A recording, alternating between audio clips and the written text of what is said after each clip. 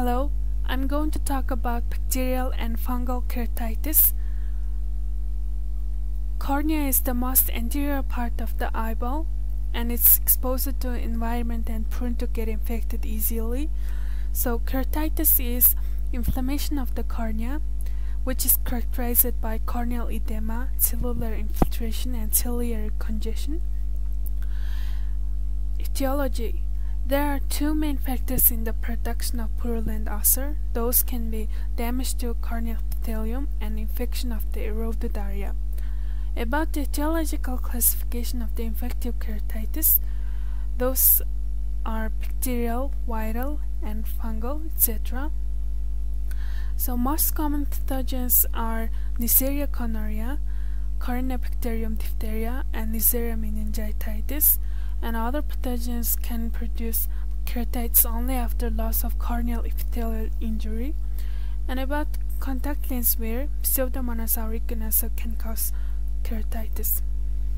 And other causes can be ocular surface disease, chronic keratitis, topical steroids, and systemic immunosuppressive agents. And about clinical features, certain bacteria characterize the corneal response, and it depends on pathogens. First, Staphylococcus aureus and Streptococcus pneumonia.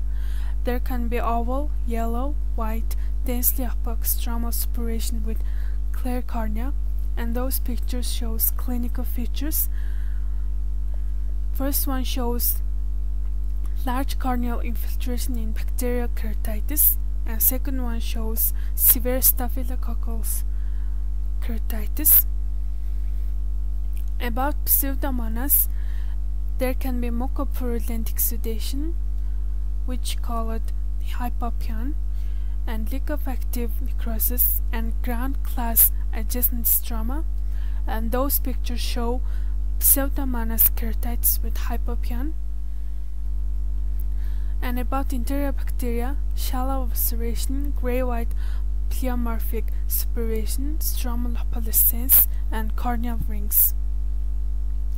And about management, bacterial corneal ulcer is visual threatening condition that demands identification of causative organism, eradication, and hospitalization. Treatment. First one is choice of antibiotics. Standard combined therapy with aminoglycosides and cephalosporins. Monotherapy with fluoroquinolone. Second one is preparation of fortified antibiotics by combination with a compatible vehicle. Third one is installation of topical antibiotics, which can be used at hourly intervals for first 5 days and 2 hourly if response occur, and gradually taper and discontinue. Fourth one is systemic ciprofloxacin. It can be used when ulcer is close to limbus. And fifth one is when to change antibiotics. We can change antibiotics if resistant pathogen occur. Sixth one is cycloplegics. It can be used to prevent posterior synechia and pain. Seventh one is steroid therapy, and it's controversial. And the picture shows the deposits of ciprofloxacin in the cornea.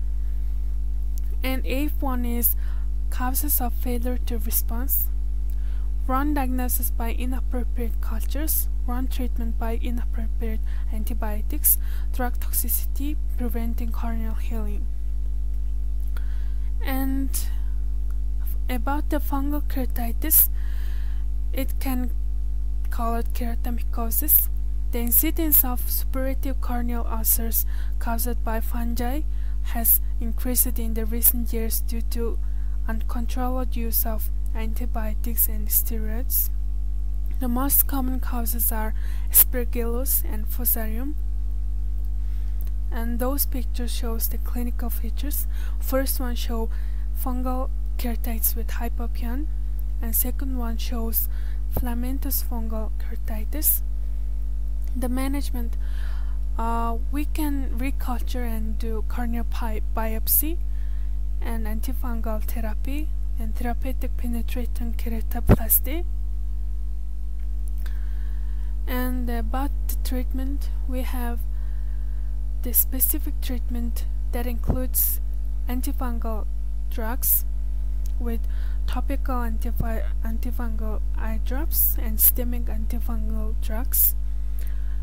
The topical antifungal eye drops can be used 6 to 8 weeks, and this includes natamycin, fluconazole, and statin. The doses are shown here, and systemic antifungal drugs may be required for severe cases of keratitis, and tablet fluconazole and ketoconazole can be used 2 to 3 weeks. And non-specific treatment can be similar to the bacterial corneal ulcer, and the therapeutic penetrating keratoplasty may be required for unresponsive cases. In other words, the complicated cases can have keratoplasty.